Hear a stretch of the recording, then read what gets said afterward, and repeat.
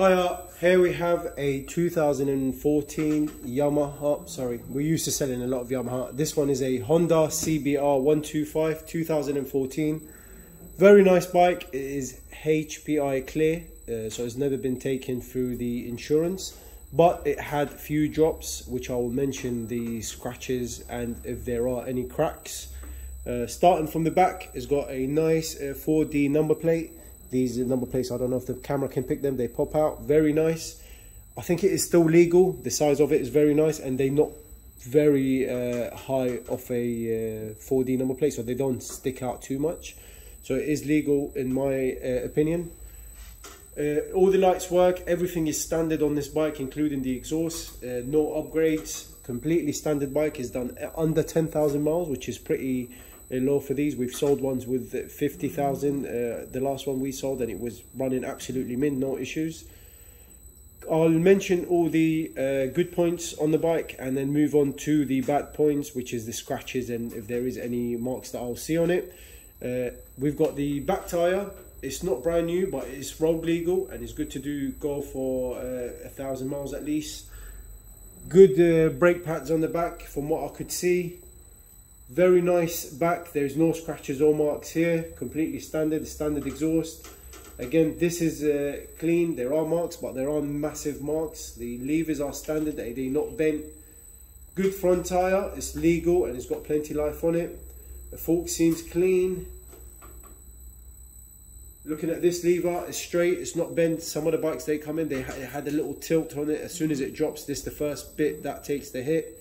This one is okay. This is clean and it's not bent. You've still got the pillion seat and you've got the pillion pegs at the back. They haven't been removed. Again, these bikes come to us with these removed just to give it that bigger look than a 125. Completely standard bike, under 10,000 miles. It starts on the button, rides good. Previous owner sold it to us to upgrade for a 600, and this came to its end of use for him.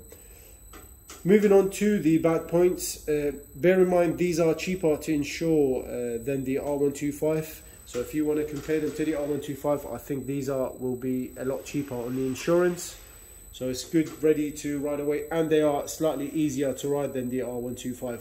The only downfall, they're a little bit slower than the R125. I think you sacrifice it about 4 to 5 miles, which is really not a big deal. But they're a lot more reliable, easier to ride, and they look good as well. Coming to the bad points, of course, the chain and sprocket seem okay. Sorry, I keep on finding good stuff to mention. The chain and sprocket seems okay. It's got plenty life on it, so it's good to go. Coming to the bad points, you've got scratches on here, which they painted to style it out.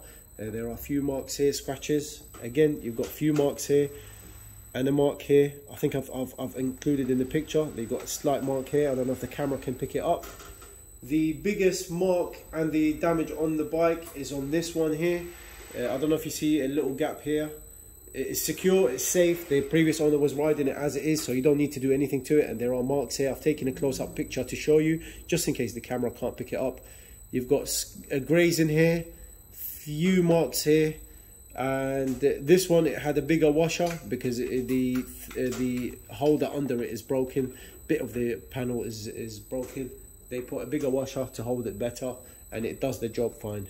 Other than that, I'm looking to see if I can find you any marks or scratches. It's got MOT. It will be listed on the ad on how long the MOT is, but it has MOT and it's ready to ride away. This is fine, this is good. I've tested the lights working, high beam, low beam working, and you've seen all these lights work here. You've also seen the indicators working. It's got the standard mirrors. A lot of people remove the mirrors on these. By law, you don't need them, but as a new rider, I recommend having new mirrors to ride on. And also, please remember, if you're a learner, to put an L plate at the front and at the back. It's 3 points for each L plate missing.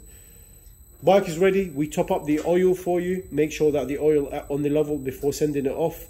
Give it 500 miles. Check the oil. These bikes, they do run out of oil pretty quick. So check the oil 500 miles and replace the oil every 1,000 miles. It doesn't cost much, but it makes the engine fresh and it will last forever with you.